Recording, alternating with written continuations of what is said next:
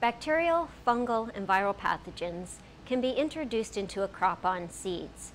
In most cases, the earlier the pathogen is introduced into the crop, the sooner the disease will develop. One method that can be used to prevent the introduction of pathogens into a crop is seed sanitation or disinfestation. One method that I'm going to show you today is the hot water treatment. Hot water treatment works best to kill pathogens that are inside or associated with the seed coat, such as those that cause bacterial canker of tomato, black rot of cabbage and other crucifers, and angular leaf spot of cucumbers. Sometimes large vegetable seeds, such as those of cucurbits, can be damaged by the hot water treatment. However, cucumber are usually not affected. You should not hot water treat seed that is coated or pelleted, such as those shown here. However, you can use fungicide treated seed, but you will need to reapply the fungicide following the hot water treatment. So let's get started.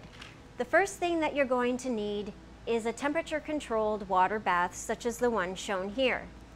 However, 2 water baths will reduce the chance of error. You also will need a container that you can loosely package your seed in. Cheesecloth, such as this, tied with an elastic works well. Or I found that these tea balls work very well for small amounts of seed. You want to make sure that the seed is loosely packed so that the seed treatment will heat all of the seeds evenly. Seeds that don't get heated evenly in the center will not have the pathogen eliminated from them. You can also use sieves if you want, but I prefer to use the cheesecloth or the tea balls.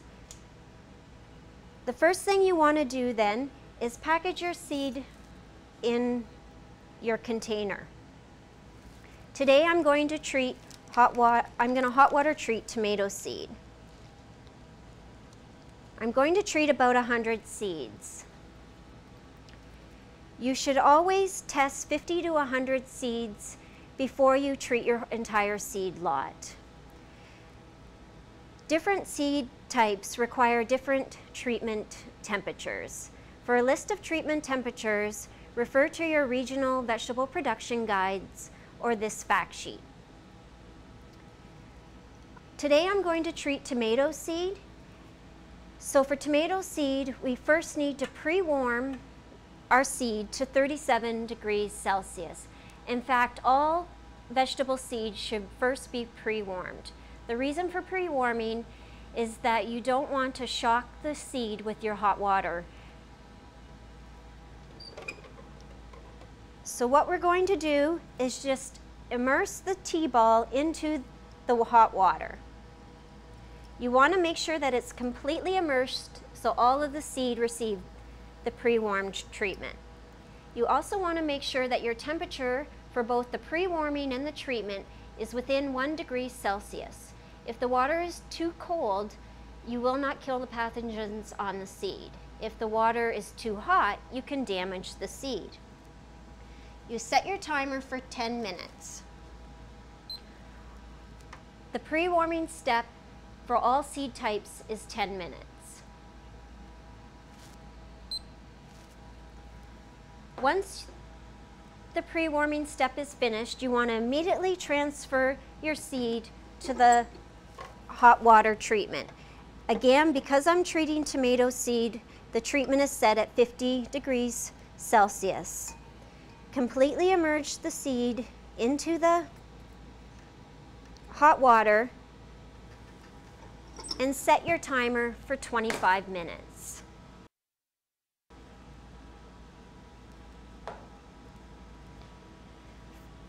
Following the 25-minute treatment, you want to immediately take out your seed and immerse it in cold water for 5 minutes. This step should not be eliminated because it stops the heating reaction. Alternatively, to putting the seed into a cold water bath, you can run it under cold tap water for 5 minutes. This is when a sieve works well, but you can also just hold your tea ball under the running water. Hot water treatment eliminates bacterial and fungal pathogens that are on or within the seed. However, it will not remove viral pathogens associated with the seed.